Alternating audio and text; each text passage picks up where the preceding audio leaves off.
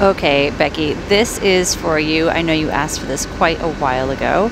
So some of you that do come to us are interested in applying for master's programs. So just sort of some basic information on what masters, how they sort of differ from undergraduate applications is normally with an undergraduate application in the UK, you need to fill out what's called a UCAS form.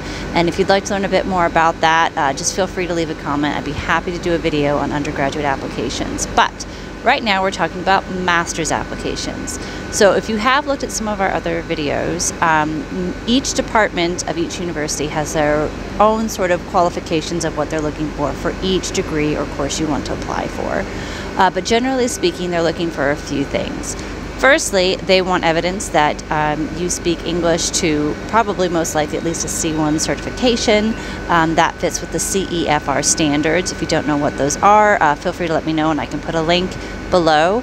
But they are going to need evidence that you speak English to a certain level if English is not your first language. The other thing they're going to look for is a personal statement, which again, if you'd like some information on how to write a good personal statement, again, just leave a comment below and I'd be happy to do a video on that.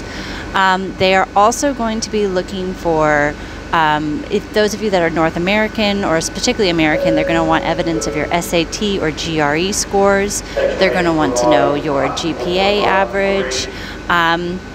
And genuinely speaking, it's going to consist of those main things. So evidence that you meet the grade, personal statement, and evidence that you speak English to a high enough degree that you'll be able to do university in the UK.